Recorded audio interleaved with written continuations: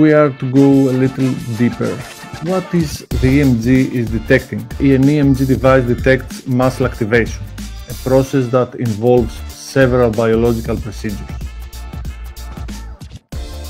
It goes well beyond, creating a normal handheld dynamometer that's been done, by countless companies. I think this is really a big step forward. It really changes how you view what you think you know, what I thought I knew about muscle contraction. If you're doing some stationary biking with the band, the level of activation of your glute med in blue is significantly higher than it is without the band. So from a clinical standpoint, this was kind of a really interesting thing to look at.